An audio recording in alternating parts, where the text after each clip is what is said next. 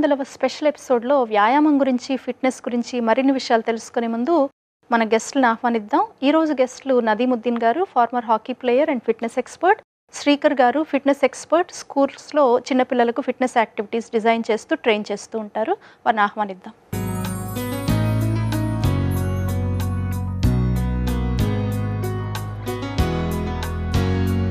Welcome.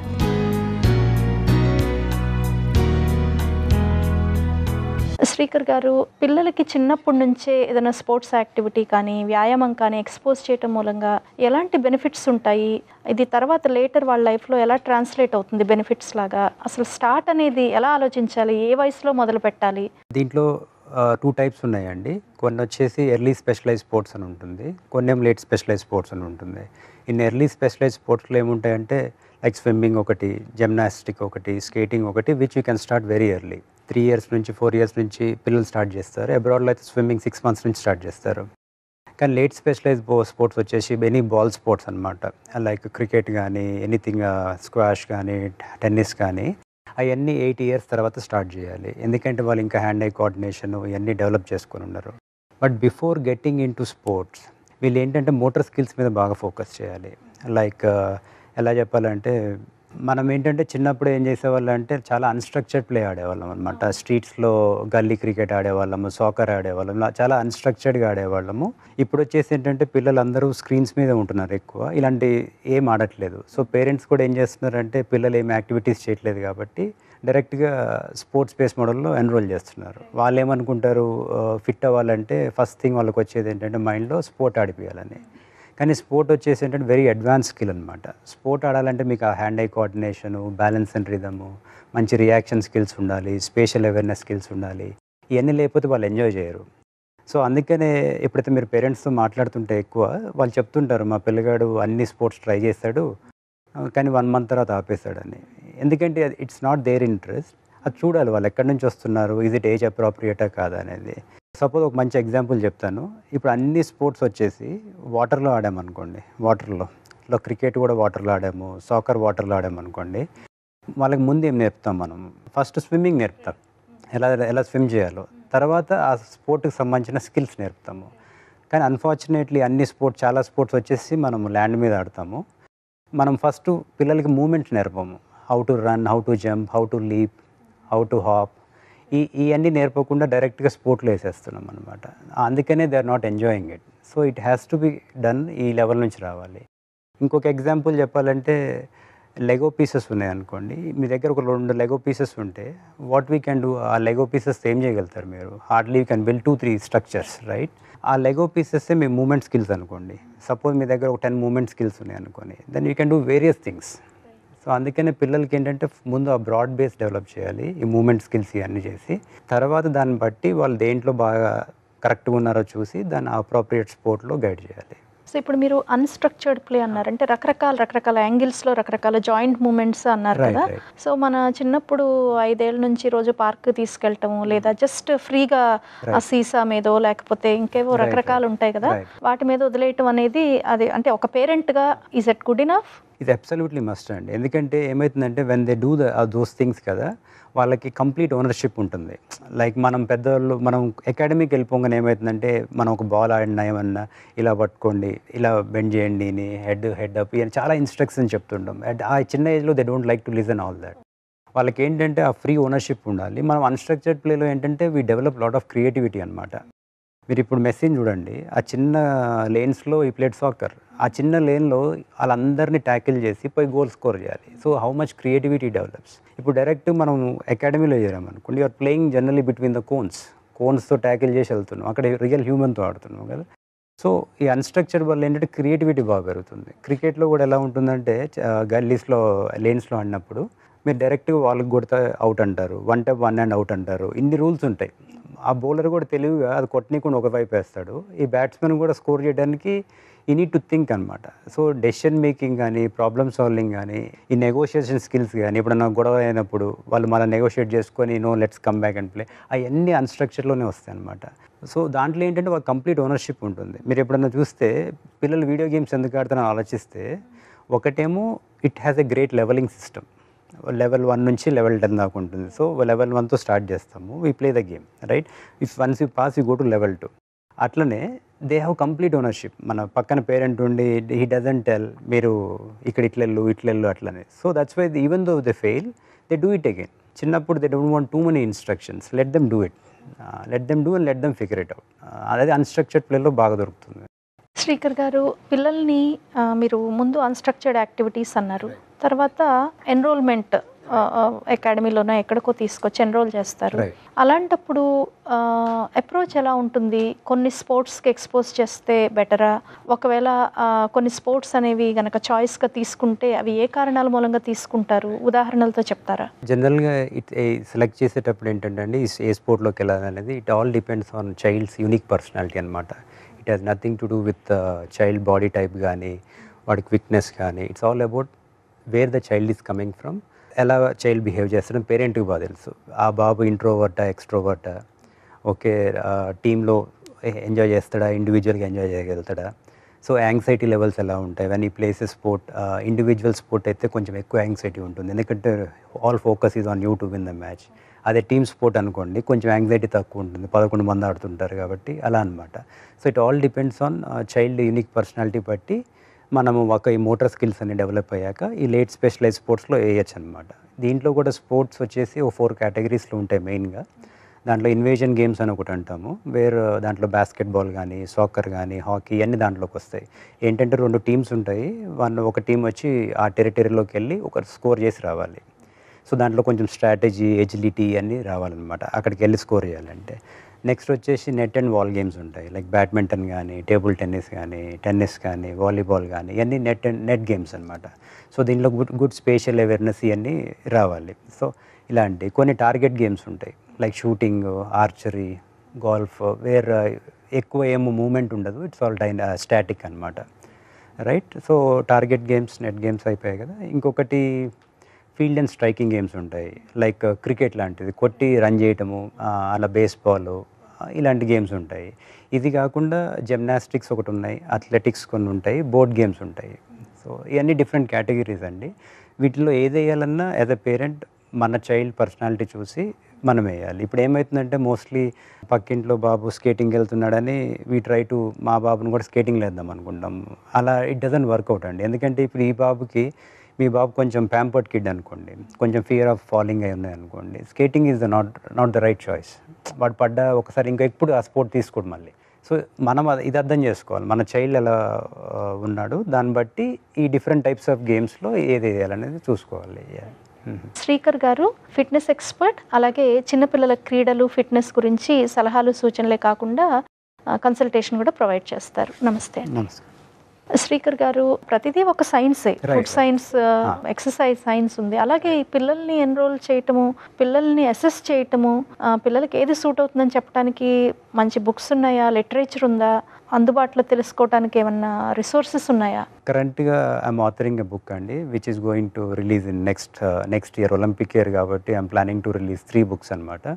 First book వచ్చేసి motor skills మీద అనమాట, ద ఇంపార్టెన్స్ ఆఫ్ ఇట్, ఎర్లీగా స్టార్ట్ చేయడం వల్ల ఎలా హెల్ప్ఫుల్ అవుతుందని. ఎందుకంటే పిల్లల్లో most of the brain development కూడా ఫస్ట్ ఎర్లీ 5-6 ఇయర్స్లోనే అయిపోతుంది.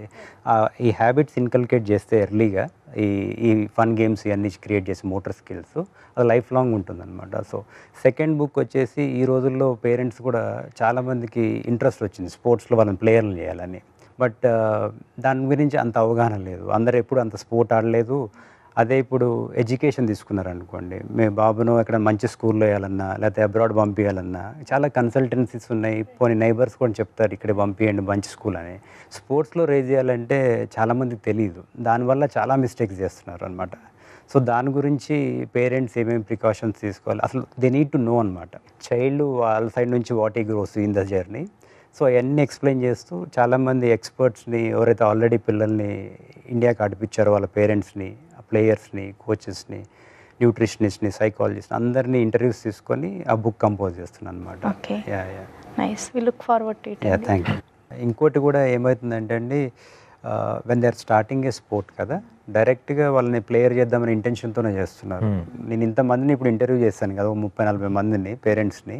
అంటే పేరెంట్స్ ఆఫ్ స్పోర్ట్స్ పీపుల్ మీరు ఇంటర్వ్యూ చేశారు. స్పోర్ట్స్ పీపుల్ ఎవరైతే ఆల్రెడీ ప్రొడ్యూస్ స్పోర్ట్స్లో చేశారు, బాగా ఎక్సెల్ అయిన వాళ్ళ ఇండియాకి పేరెంట్స్. ఆడుతున్నారు వీళ్ళందరూ చేశాను కదా, వాళ్ళు ఎప్పుడు ఆ జర్నీని వాళ్ళని ప్లేయర్ చేద్దామని స్టార్ట్ చేయలేదు. ఇంట్లో గోల్ ఎక్కువ చేస్తున్నాడు, బయటికి వెళ్ళి ఆడిపిద్దామని ఆ ఎనర్జీని కంట్రోల్ చేయడానికో, లేకపోతే వాళ్ళ బ్రదర్ ఆడుతుంటే ఆ బ్రదర్ని ఎంకపోనియో, లేకపోతే వాళ్ళ ఫాదర్ ఆడుతుంటే ఫాదర్తో పోయో. So they just started. It never was like వాడిని ప్లేయర్ చేద్దామని. అలా వెళ్ళిపోతే ఏంటంటే ఎక్స్పెక్టేషన్స్ పెరిగిపోతాయి బాగా. సో ఇప్పుడు ఏంటి అందరూ విరాట్ కోహ్లీని చేసేయాలని 3 ఏళ్ళ నుంచే స్టార్ట్ చేస్తున్నారు క్రికెట్ ఆడిపించడం. అలా అలా స్టార్ట్ చేసేలోపు ప్రెజర్ ఎక్కువ అవుతుంది. నువ్వు ఆ బాబు ఎలా ఆడుతున్నాడో చూడాలంటే టోర్నమెంట్లు ఆడాలి. సో ఇప్పుడు అండర్-6 నుంచి టోర్నమెంట్స్ వచ్చేసినాయి. ఇదివరకు అండర్-14లో ఉండే టోర్నమెంట్స్, ఇప్పుడు అండర్-6 నుంచి టోర్నమెంట్లు ఆడడం మొదలు పెడతారు. Every match is an assessment వాళ్ళకి. సో అలా వచ్చేసి ఏమైతే 12-13కి వచ్చేలోపు కిడ్స్ బర్న్అవుట్ అయిపోయి, ఇంజురీస్ అయిపోయి, ఓవర్ యూజ్ ఆఫ్ మజిల్స్, మంచిగా ఆడాలి, రోజు అదే ప్రాక్టీస్ చేయాలి కదా, ఇంకా స్టిల్ బాడీ ఈజ్ గ్రోయింగ్. అలా అయిపోయి చాలామంది స్పోర్ట్ క్విట్ చేస్తున్నారు. But sports for life Canada వాళ్ళు ఎలా ఇలాంటి అంతా చూసి హెల్త్ ఇష్యూస్ అన్నీ చూసి వాళ్ళే ఒక మంచి డిజైన్ చేశారు ఒక స్ట్రక్చర్ని. సో ఇనీషియల్గా 8 ఇయర్స్ దాకా మోటార్ స్కిల్స్ మీద వర్క్ చేయండి, తర్వాత you play multi sport. Like ఇందాక నదీముద్దీన్ గారు అన్నట్టు every player has to play 3-4 sports అండి. It's absolutely important. ఎందుకంటే ఇప్పుడు స్విమ్మింగ్ వచ్చేసి it's mother sport for all the sports. So swimming అందరూ చేయాలి, ఓకే. దాని తర్వాత సపోజ్ ఇప్పుడు సాకర్ ఆడారనుకోండి, సాకర్లో ఏంటంటే ఒక ప్లేయర్ బాల్ తీసుకెళ్తుంటే ఆయన చుట్టూ 4-5 ఉరుకుతుంటారు ట్యాకిల్ చేయడానికి. So you develop triple vision అనమాట. You can see what is happening, who is coming around you అనమాట.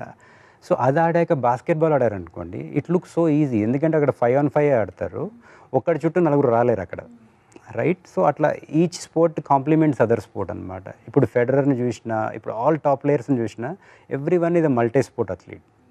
మనం అలా షాట్లు కొడుతుంది చూస్తుంటే హౌ ఈజీ హిట్టింగ్ అనుకుంటాం. దట్స్ బికాజ్ ఈ లెర్న్ ఫ్రమ్ అదర్ స్పోర్ట్స్ అనమాట. అవన్నీ హెల్ప్ అవుతాయి అక్కడ.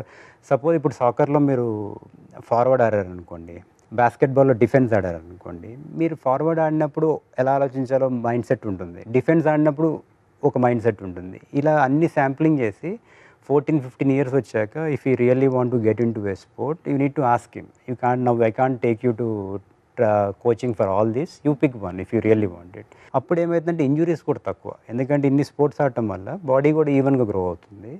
And tactically they are very strong, they become very good thinking players.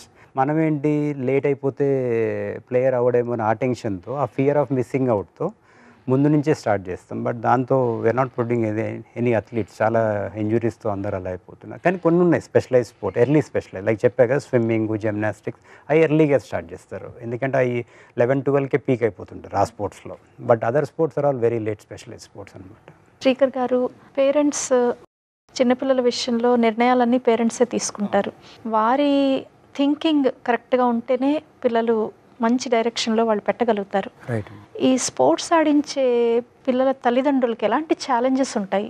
వాళ్ళు ఎలా కోపప్ చేసుకుంటున్నారు? మీరు ఎలాంటి ఛాలెంజెస్ చూస్తుంటారు? వాళ్ళు కామన్గా వాళ్ళకుండే ఇన్సెక్యూరిటీస్ ఏంటి? వాళ్ళు కామన్గా పిల్లల మీద రుద్దే విషయాలేంటి? ఈ రోజుల్లో ఏమవుతుందంటే వాళ్ళని ప్లేయర్ చేయాలని చాలా ఎర్లీగా స్టార్ట్ అయిపోతున్నారు. ఇదివరకు ఏమైందంటే వాళ్ళు పిల్లలు ఉన్నప్పుడు పేరెంట్స్ వాళ్ళందరూ క్రికెట్ ఆడేవాళ్ళు, అన్నీ ఆడేవాళ్ళు. దాంట్లో ఏంటంటే కొంతమంది టాలెంటెడ్ ఉండేవాళ్ళు, వాళ్ళు ప్లేయర్ అవుదాం అనుకునేవాళ్ళు. కానీ అప్పుడు పేరెంట్స్ ఏంటంటే మనం అంత ఫైనాన్షియల్గా స్టేబుల్ లేము, చదువు ఇంపార్టెంటు, కెరియర్ ఆపర్చునిటీస్ ఎక్కువ లేవు అనేసి వాళ్ళని స్పోర్ట్స్లో వేయలేదు ఆ రోజుల్లో. ఇప్పుడు వాళ్ళు ఆ కిడ్స్ వచ్చి ఇప్పుడు అడల్ట్స్ అయిపోయారు.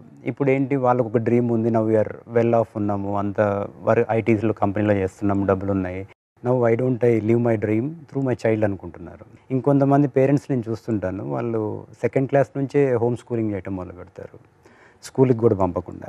ఒక పొద్దున ఒక 3 గంటలు, సాయంత్రం ఒక 3 గంటలు ఆడదాం అన్నట్టు నేను చూస్తున్నా, చాలా పేరెంట్స్ అలా చేస్తున్నారు. అలా చేయటం వల్ల కిడ్స్ సోషల్లీ, ఎమోషనల్లీ బ్యాలెన్స్ ఉండరండి, because you're not interacting with anyone. ఒక్కటే చైల్డ్తో చేస్తుంటాడు. మళ్ళీ అలా చేయటం వల్ల ఏమవుతుందంటే ఎప్పుడైనా ప్రాక్టీస్లో సరిగ్గా ఆడపోయినా, ఎప్పుడైనా మ్యాచ్ ఓడిపోయినా వాళ్ళకి ఆ టెన్షన్ ఉంటుంది, అరే నీ స్కూల్కి పంపట్లేదు, నువ్వు ఇక్కడ సరిగ్గా చేయట్లేదు, ఏమైపోతాడని ఆ tension it's constantly haunting. And అలాంటి పేరెంట్స్ ఫ్యామిలీ ఫంక్షన్స్కి వెళ్ళలేరు, వెడ్డింగ్స్కి వెళ్ళలేరు. ఎందుకంటే ఎక్కడికి వెళ్ళినా ఏమవుతుందంటే మీ బాబు ఏం చేస్తున్నాడని అడుగుతారు. మా వాడు స్పోర్ట్స్ ఆడుతున్నాడంటే అది it's a very risky path అనమాట. ఎందుకు చాలా few people travel in that path. So parents go through a lot, ఎందుకు ఇలా చేస్తున్నావు దాన్ని స్కూల్కి పంపించకుండా అని. సో వాళ్ళు కూడా అవి కూడా అవాయిడ్ చేస్తారు అలా పోవటం. ఇంకొకటి టైం కమిట్మెంట్ అండి. లైక్ వాళ్ళు పొద్దున 6ంటికి practice తీసుకెళ్ళాలంటే ma'am should wake up at 4 o'clock in the morning. ఆ కుకింగ్ అవన్నీ చూసుకొని ఆ ప్రాక్టీస్ అయిపోయాక మళ్ళీ పికప్ చేసుకోవాలి, మళ్ళీ రెస్ట్ ఉంటుంది, మళ్ళీ జిమ్ ఉంటుంది, మళ్ళీ సో ఇంకా వాళ్ళకి సోషల్ లైఫ్ ఏమి ఉండదు ఆ పేరెంట్స్కి కూడా. ఇట్స్ నాట్ జస్ట్ కిడ్ అండి, kid need to do allot, but parents side నుంచి కూడా చాలా సాక్రిఫైసెస్ చేయాలి.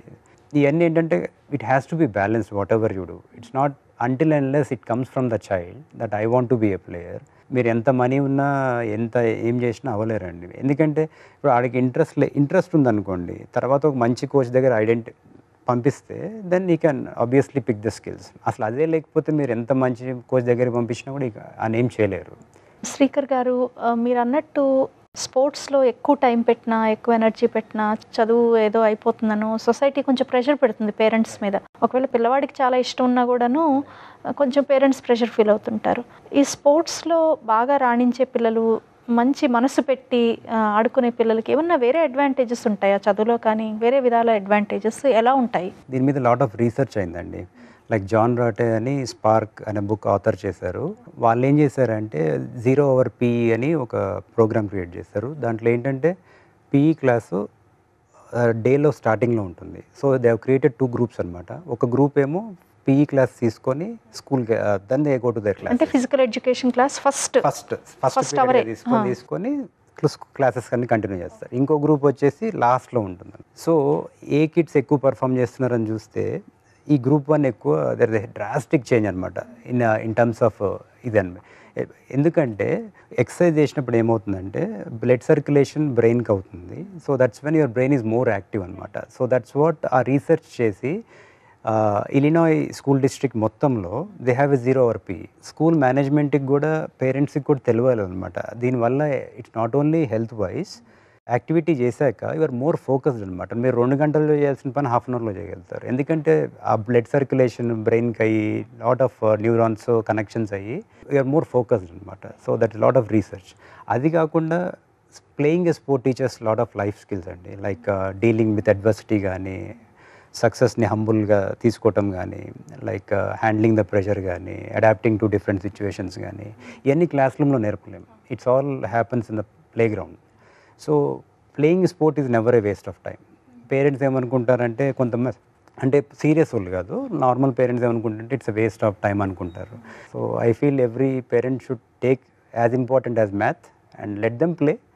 In the process if they become a Olympian, that's a what do you call big plus. Yeah. Enjoy it. Yeah. లేదంటే he'll be a good human being అనమాట. And he'll learn so many life skills to deal in life.